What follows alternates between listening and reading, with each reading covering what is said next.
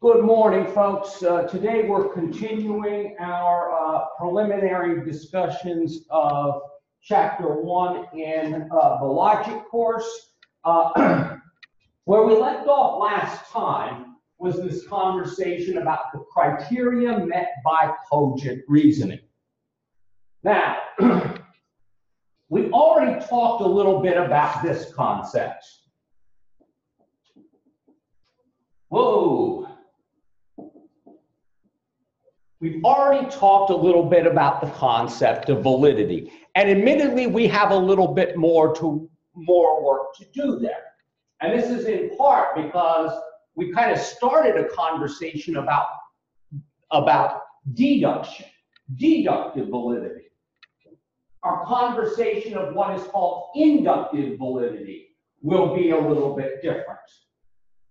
The long-winded point I'm trying to make here is the first criterion that has to be met by a cogent or acceptable argument is that it has got to be logically, structurally good.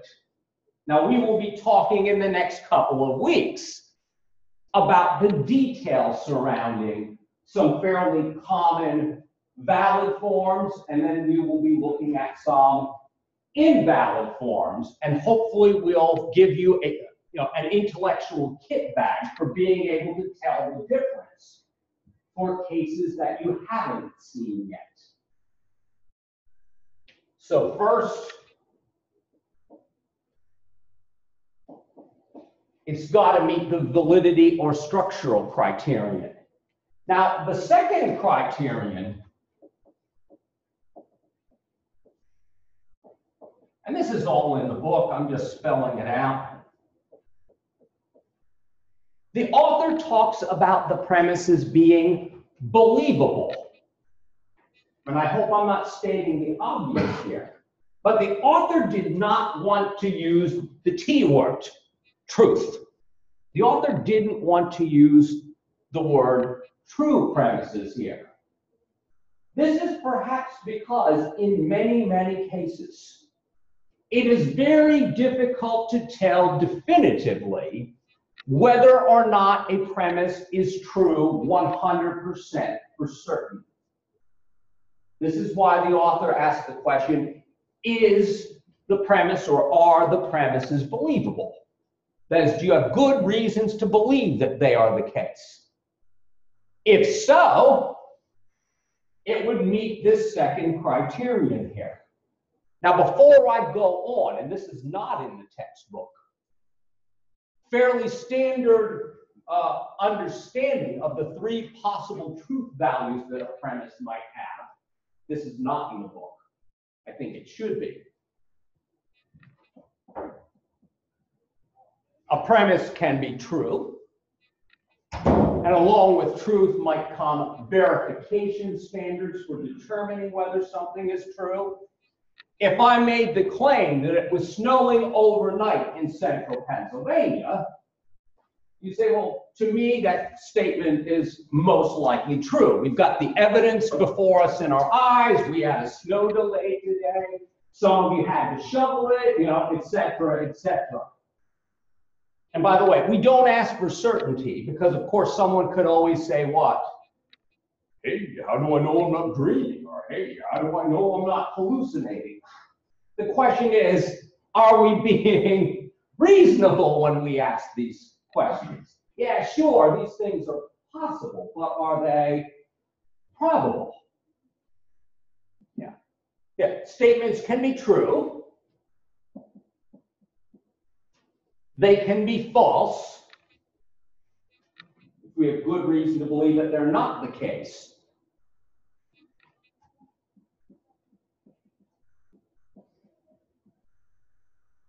And if you've taken some other course, maybe it was a math course that covered a little bit of logic, or maybe you've done truth tables somewhere, a math class or somewhere. Yeah, don't worry, we won't be doing it here. If you didn't like them, I hope that's good news. But yeah, the truth value also might be undetermined. In other words, where we're not clearly sure whether it's best thought of as true or false. And if indeed we're not sure if our premises are true or false, we may want to suspend judgment until more information comes along. Now, this doesn't come up in this chapter, but I'll mention, or I should say, it doesn't come up directly in this chapter. There are certain kinds of claims that people might make that we call value statements or value judgments. These are the kind of statements that may not clearly be determinable as either true or false, because they are not literally statements of fact.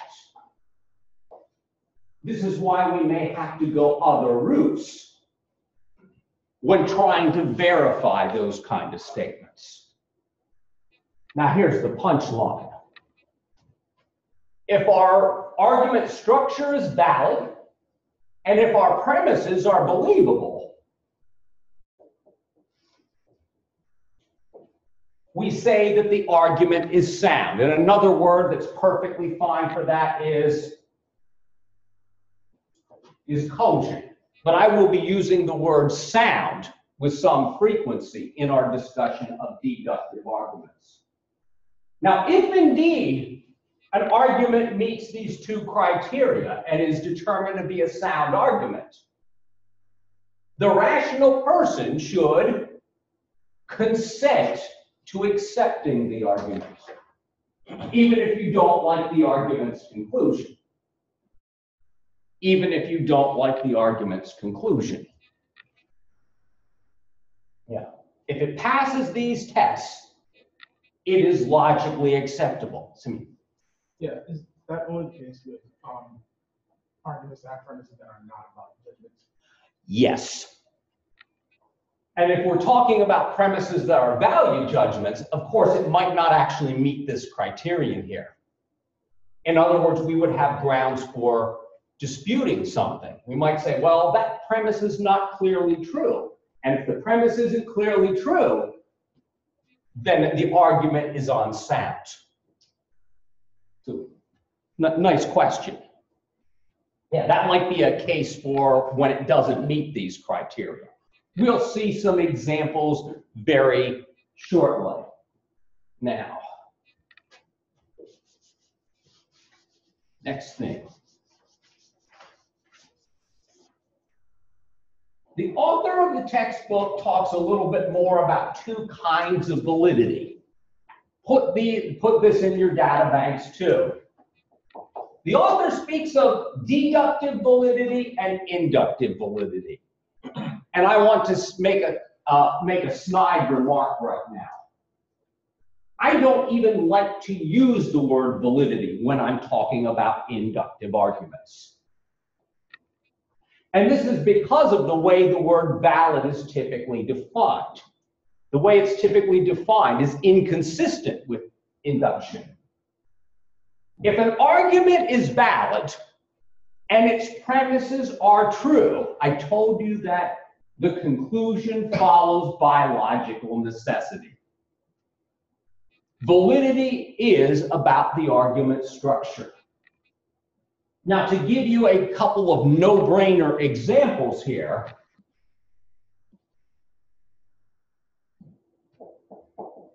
if this animal, and this is a deductive example, if the animal is a wallaby, then the animal's a marsupial. Now, you notice I'm using abbreviations here. We can, because remember, we're looking at the structure. So the content really doesn't matter here. If this animal is a wallaby, then it's a marsupial.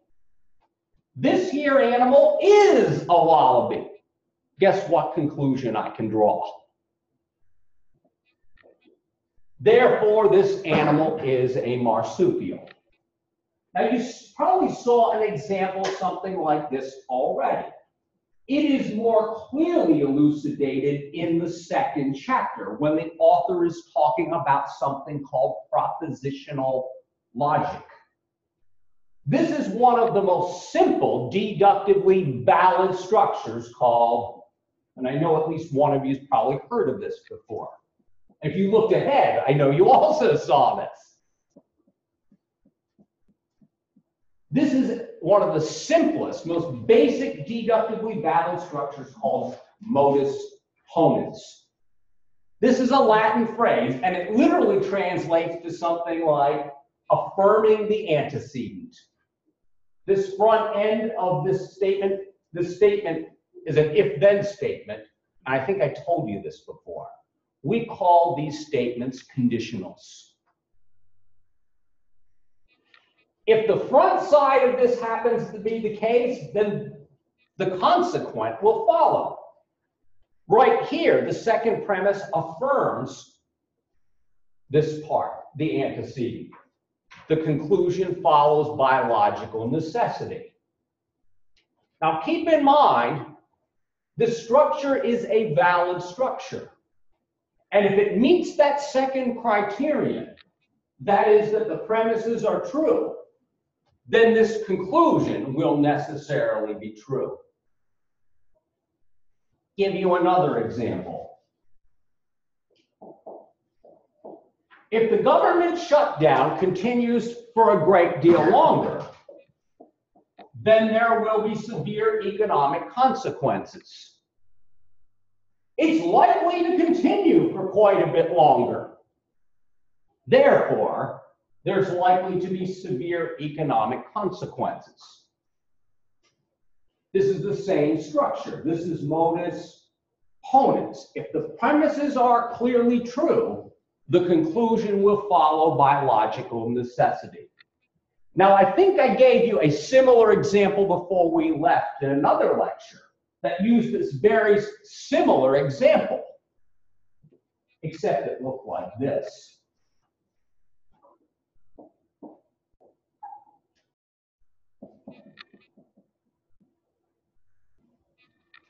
If the government shutdown continues for a great deal longer, then there will be severe economic consequences. But we can't have severe economic consequences. Therefore, it better darn well end soon. This is a valid structure called modus tollens. We'll talk in the next chapter about why it's deductively valid. I'm just showing you this as a deductively valid structure. As long as there are true premises plugged into a valid structure, the conclusion will follow by logical necessity. In other words, it's not a matter of opinion. It's not up for debate. Deductive arguments are either valid or they're invalid. There is no maybe about it. And if you think there's a maybe about it, you don't have enough information to make the determination, is what you mean.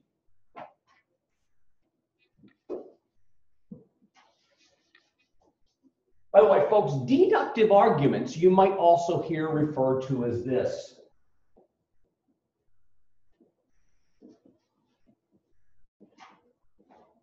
You might also hear the phrase formal reasoning used. Now, the reason why we call it formal reasoning or formal logic is because the main thing that we will be analyzing when we do this kind of reasoning is the structure. We will be examining whether or not the structure of the argument is a good one. If it's not a good logical structure, we say that the argument is invalid. Well, suppose that you have an invalid structure, and just because of the way the darn thing is set up, the premise turns out to be true. Does that mean the argument's valid? No. Sometimes out of happenstance, you throw true premises into an invalid argument. Sometimes a true statement comes out the back end. But remember, if an argument is a sound one, it's got to meet all of those criteria. If any mistake has been made along the way, it is unsound. Now, that was a brief account of deductive validity. We will be looking at more deduction in the next upcoming chapter. Inductive arguments. We say that an inductive argument's conclusion we say that its conclusion is supported by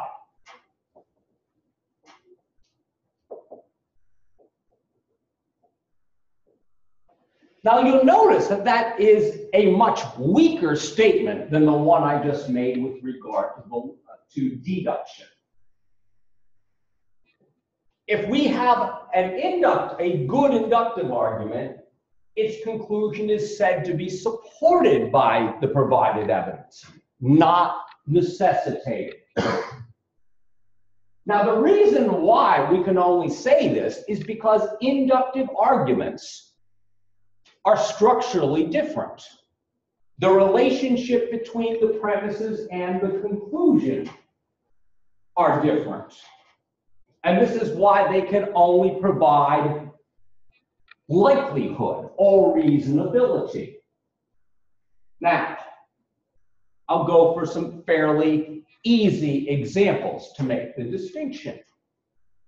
I'm pretty sure that when I go out to my car at the end of the day, that when I turn the ignition, yeah, I don't have push button, yeah, I gotta turn it. Yeah, if I turn the ignition, that the thing is going to start. Now, what evidence might I give? Well, the battery's not all that old, and it's been starting strong, you know, very consistently recently. Now, you'll notice that's not proof that it's going to start when I go out there, but I've given you what I would call good reasons to believe that the thing will start when I go out there. I've given you good reasons to believe. I haven't given you full proof or certainty. So with inductive arguments, what we do is we support our position. Now, folks, there's plenty of different kinds of inductive arguments that are out there. Many of them, what should I say, will involve things like statistics. Many of them will involve causality. Many of them will involve things like analogies to try to draw conclusions. These do not provide full proof. These provide what we will call good reasons for accepting a position, provided that the premises are true, or to use the author's phrase, believable,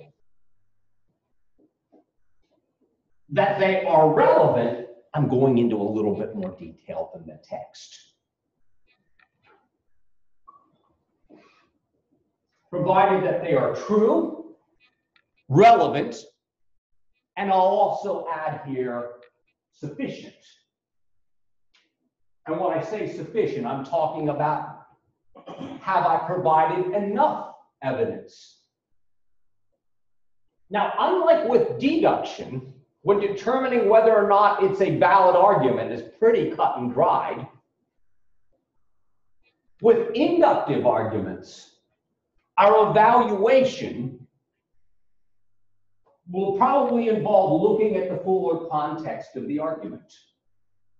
In other words, we will have to look at how strong our conclusion happens to be, and that will likely determine how much evidence I will need.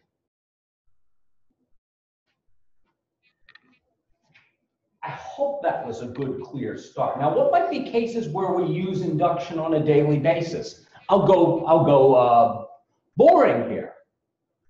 Suppose you're just starting a course. I don't care what your course is. And you find that your instructor shows up about 5 minutes late every day for the first week of class. Based upon those late arrivals, you might induce that this guy's got a problem with punctuality, or woman, I didn't say. You might think your instructor's got a punctuality problem. Well, guess what? Because you don't know all of the surrounding circumstances, you may not want to make that generalization too quickly. Based upon just 3 cases. I mean, something odd might have been going on that week for this person. However, When patterns like that start to develop, it becomes reasonable to draw that conclusion I made. Hey, this guy must have a punctuality problem. Or suppose you have an instance where your instructor fails to respond to your email in a week. Perhaps he just what? Perhaps it somehow got overlooked. Perhaps somehow it went into a spam folder or whatever.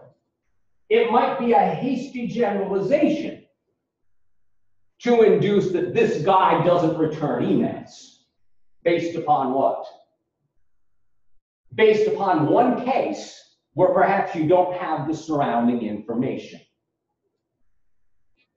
This is why evaluating inductive arguments, might involve not just the information that's there, it might also include considering the other relevant information that might not be there.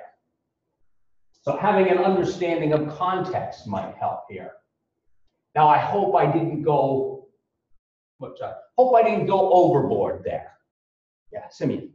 Yeah, is the O.J. Simpson case exactly like inductive argument?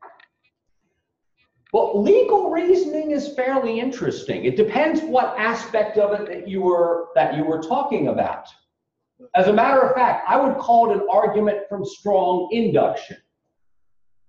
Because in cases of criminal investigation, the people who do this stuff have induced on good solid statistics that most crimes, not all, but a large number of those kind of crimes involve people who knew the victim. And this is one of the reasons why you watch these, how many of you watch crime drama shows? Yeah, I'll admit I like to watch these British crime drama shows. But typically, one of the first suspects is almost, if it's someone's wife who was killed, one of the first persons of interest will be the husband. Because they've seen that in these kind of cases, there's almost always some kind of, people don't behave for no reason at all. It's these kind of killings usually are not random. So yeah, so understandably, we would induce, and then plus when what? He's running away. The Bronco police chase. Yeah, I was working at a bar at the time when that took place, and everyone was staring at the screen, driving down the highway in the Bronco. And of course, there was plenty of circumstantial evidence. His DNA was all over the place. We induce that your DNA doesn't get all over the place unless you were there. I hope I've answered your question. Yeah, in these kind of investigations, a lot of induction does go on. And this is, of course, why we make a case with, we want a whole lot of this inductive evidence, because if tons and tons of inductive evidence piles up, it's not quote unquote 100% proof. But sometimes the weight of the inductive evidence gets so strong, and no other explanations make sense. They have to say, yeah, it must have been this guy. Yes. So then, let's say there was a crime captured on tape, would that be deductive evidence because it's clear proof that Well, it's committed by the person? that's a good question. The problem is what we're presupposing there is that the camera, that the camera's of good quality, that the camera doesn't lie. We'd also have to presuppose, I'm not getting too conspiratorial here, that the evidence has not been tampered with, things of this nature. Things like that would also constitute, part of a large evidentiary case against a person. Yeah, the issue is, with deduction, it would be structural. And let me maybe construct a deductive argument centered around an inductively trustworthy piece of evidence. If he was caught on tape at the crime scene, then he's likely guilty. He was caught on tape at the crime scene. Therefore, he's likely guilty. Now, you'll notice that this is a deductive argument, but there's kind of a probabilistic assumption made whenever we design this argument. In other words, the truth of the premise is based upon an inductive inference. And this is kind of the fodder of chapter 2 rather than chapter 1, but this is a great place to mention this. But very frequently, arguments, real-life arguments, will involve both kinds of reasoning. Very frequently. You know, we set this up deductively, but the truth of this premise is perhaps verified on inductive grounds. Arguments within arguments, assumptions within arguments, hopefully stronger than weaker assumptions. Thanks, good question. One more thing I hope I have time for here. Now, point 8. The author has a short passage where he talks about, or he/she talks about the wrong ideas about cogent reasoning. That's the title. At this point, the author makes a case against people who argue for various kinds of relativistic logic. Folks, if you've ever heard a person say, well, that may be logical for you, but it's not logical for me, that person, via that statement, has demonstrated that they don't understand the concept of logic. Because if something is logical or not, it is indeed logical. In other words, it's not a what?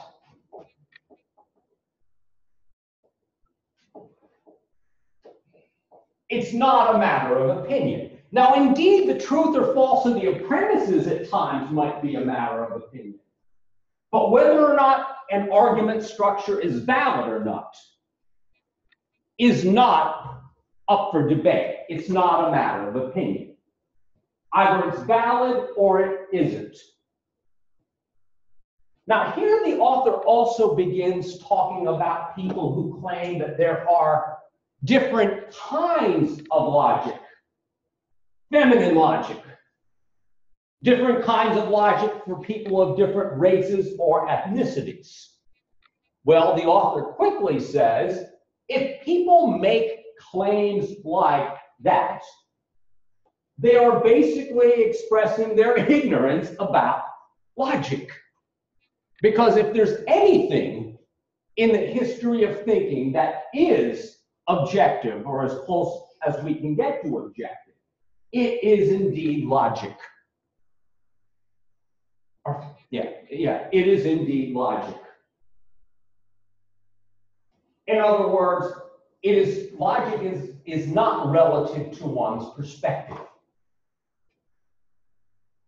Now, indeed, the way that we see reality